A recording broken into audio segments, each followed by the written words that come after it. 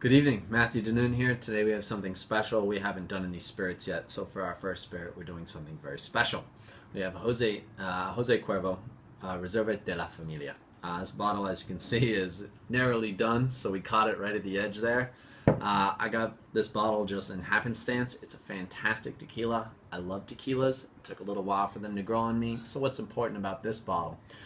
This is an ultra-aged tequila, also known as an ultra añejo. This is one of the finest styles of tequila you can buy. Now, what you say, Jose Cuervo? Yes, they have made junk tequila for a long time. They make fantastic tequila at this point, from the range of totally affordable to extremely unaffordable. This is their most unaffordable bottle. I don't know how much it costs, but I can tell you it is worth the price.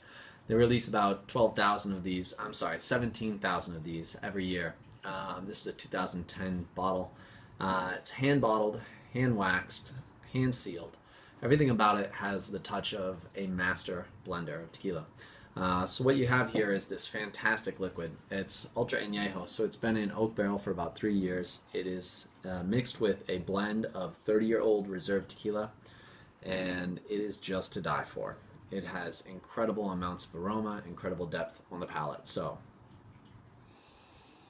normally what we describe tequila as is vegetal, maybe even green bell pepper, which is a fault in so many wines. But the pleasure here is that it has vanilla, baking spice on top of it. It has a lot of herbal accents to it that make it more fresh, as opposed to artichoke or asparagus. You have this warm, fresh cut herbal aspect to it, either dill or marjoram almost. But that vanilla, baking spice, that sweet baking spice, cinnamon, ginger, nutmeg, clove. I was going to say ninja. Ginger, nutmeg, clove. Anyways.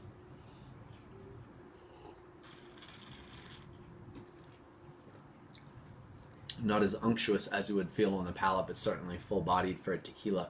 Almost thin and silky in its texture. Talc-like. Fantastic, vibrant vegetable accent.